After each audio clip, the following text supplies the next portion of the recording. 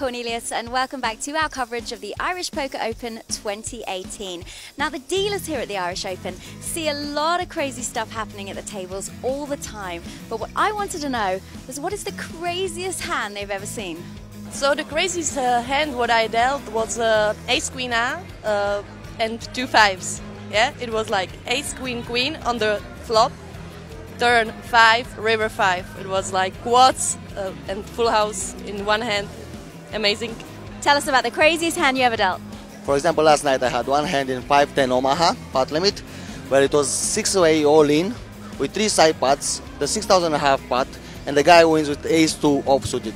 Like, I remember quads against the quads, royal flush against the quads as well. Like a lot of big bad beats for the players, like on the river, killing them and everything. Actually, that was yesterday.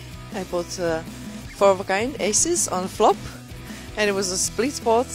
But it was crazy. It was the first time with 4 of a kind in the flop aces. And it's always the same story. Flop the nuts, crack them on the river, and they're like crying always. Just take a cup.